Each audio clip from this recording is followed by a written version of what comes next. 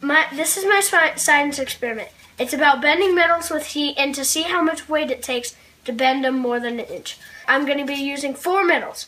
Copper, brass, that's the yellow one, aluminum, and tin.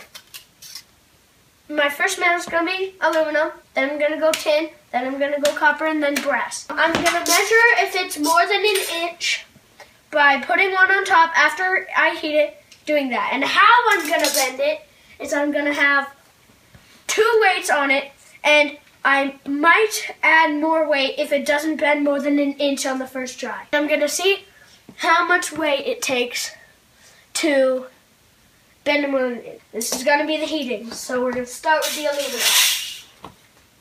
I'm not allowed to use the bulk torch, so it's going to be timed for 20 seconds. 5 seconds one side and back. 1, 2, 3, 4, 17, 18, 19, 20.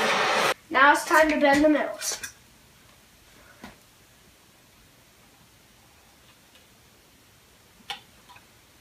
Oh wow, that's 1 weight. Now I gotta measure. Oh god, I can feel the hotness right now. It's really hot. Okay, it is 1.5 inches exact. No joke. With 2 1-ounce weights, so 2 ounces. Okay, it's our first metal, and how are we gonna get it off? I never thought about that. So now we're gonna get it off somehow with, I'm gonna step back. So now I'm gonna do my tin. Just place that there, has to be completely even. 1, 2, 3, 4, 17, 18, 19, 20. Okay, now we're gonna bend it. Hopefully tin bends very fast. That'd be great. That's definitely not 1 inch, just by view. It's not 1 inch. Oh, thank you. Now I gotta put this one on. Oh, that's probably more than 1 inch. Let me check. It's a little less than 1 inch. Just a little less. So we have to go into 1 inch and see how much it takes to go to 1 inch. Oh, it's definitely 1 inch. Just gotta make sure though. Yep, it is. Hold on, yeah. Yeah, it's more than 1 inch. Okay, so this is a regular tin. This is the tin I just burnt. I don't know if you can see the difference. I'll probably have it in my display, but that is crazy different. Also, I can tell that when I put them lined up, the regular tin is a little taller. It like shriveled up, and it's like burnt, and it made up from nice clean metal to like burnt. It's awesome. So my next metal is gonna be the copper, which very interested in seeing what the copper does. Copper. 3, 4, 5, 17, 18, 19, 20. Well, that is a scary blowtorch. Now let's test the copper. 1 inch exactly on point. Look at the copper. Oh,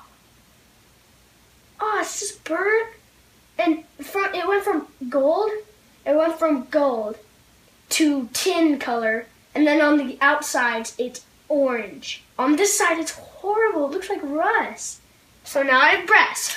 I think it's going to turn out awesome looking when I burn it because it's like gold right now. The copper was like bronzish gold. This is like gold looking and it looks awesome. So burn this thing. Do it in the air first. Ready, go. 18, 19, 20. Oh wow, it's really hard. It's probably the hardest of the metals. I doubt that's 1 inch. It's probably half 1 inch, but it's very interesting to find out what it is. Yeah, only a half 1 inch on that one. It's crazy. This one's gonna take probably just as much as, what was it, the tin? It looks like 1 inch, but it is not 1 inch. Oh, that's gonna be 1 inch. Oh, it's pinching my finger.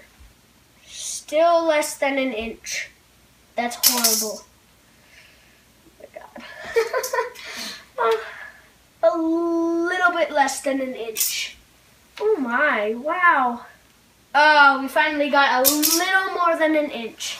5 on each side. That's 10 ounces.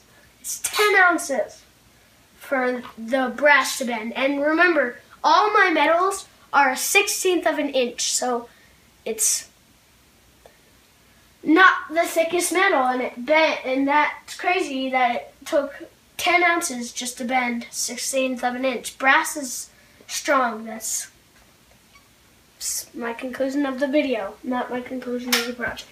Okay, this is my science experiment, and it's not like the first one. The first one was the same thing, but with heating metals, and I had to heat up the metals with a blowtorch. This one is where I'm not heating it up. This is my aluminum. It's what I'm doing first, and I'm doing it for a comparison. So my aluminum, it's the aluminum. I gotta flip this over. Okay, so I'm starting with 2 ounces, 1 ounce on each side. Okay, that's about 1/2 inch. So we're not there yet. I'm gonna add on 2 more. That's a little bit more than 1/2 inch. That barely did anything. It's really surprising. Or maybe it's not. Okay, that's 6 ounces total. 3 ounces each side. Not an inch yet, very close. Okay, 8 ounces total. And that is a little bit more than an inch. Okay, now I'm gonna move on to my tin. Tin does cool things. You should have seen the burnt one. So, 2 ounces. Nope, not an inch yet. I don't even think it's 1/2 inch. Okay. Okay, that's 4 ounces. Nope, not quite an inch. It's a little bit over half. Let's try. 6 ounces total. 3 on each side. It is actually not quite an inch, so you have to add more. Let's add 2 more ounces, so 8 ounces. If this is an inch, it's just like the aluminum, 8 ounces each. Oh, it's just about under an inch. This is strong metal. Okay, it's the tiniest bit under an inch, so 10. This has gotta bend more than an inch. Oh, it's exactly an inch. That is good enough, under 10 ounces. That's really good. Now, I'm going to do copper. Okay, let's get this on. The metal. Metal's fine, of course, it's metal. That hasn't bent. Let me see a difference from when it's regular. It's a little pointed up. It's pretty straight. Oh wow, that is not much different. That's not much of a difference. That's crazy. This is gonna probably use all of our things. That is definitely not an inch. Sometimes you could just tell without looking. Not an inch yet, 1/2 inch. Wow, just 1/2 inch, and it's already 6 ounces. That looked like it had a pretty big drop. Not big of it. Still not an inch. This is 8. This might be the hardest metal. That is 8 ounces. And it's a little under an inch. I might use all my weight. This is 12. 12 ounces, and this might still not be an inch. Exactly an inch. Finally. Okay, this is my brass.